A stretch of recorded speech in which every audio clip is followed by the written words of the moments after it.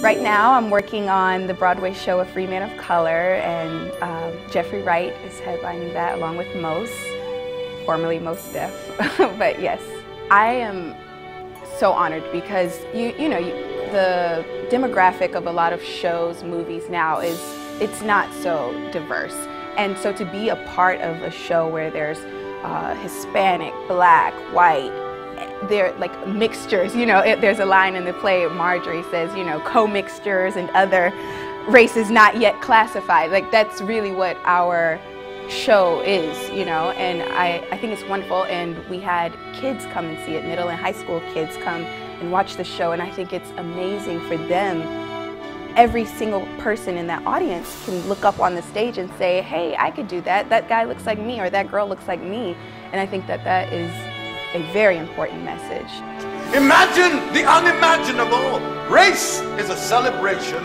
I think what's relevant is how, this play takes place back in the 18th century, how in 1801, how even now, hundreds of years later, it's still scarily really relevant. You have this black man who is free, and he has a black slave as a servant.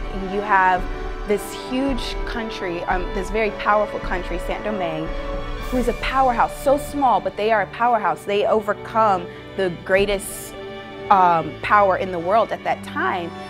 And then, hundreds of years later, they're so vulnerable. They're probably one of the weakest countries alive right now, and I'm referring to Haiti. Sorry, I'm like, just went blank. Yes, so now it's so, now they're just so weak, and they go from being the top power to one of the most vulnerable. How does that happen, And it's really interesting. Luckily, this is an amazing ensemble I'm working with. This is my first Broadway show, and I've been very blessed in the people that I get to work with, so that they make it easy right there. But I think it's just a matter of you just go and you do it, and once you're here, it's okay. Your mind is there, you're ready to do it, you're excited to do it. But I think it's just like anyone else's job. You have the whole outside world, all of your other problems going on, and you're like, oh my gosh, I gotta get to work. It's just, you figure it out, and I think that that's what I'm doing right now, is figuring it out. I just had my first feature film premiere of the movie How Do You Know, with Reese Witherspoon, Jack Nicholson, Paul Rudd, and Owen Wilson. It was amazing. I'm excited. I'm just so excited about it. I got to go to the premiere on Monday. It was amazing.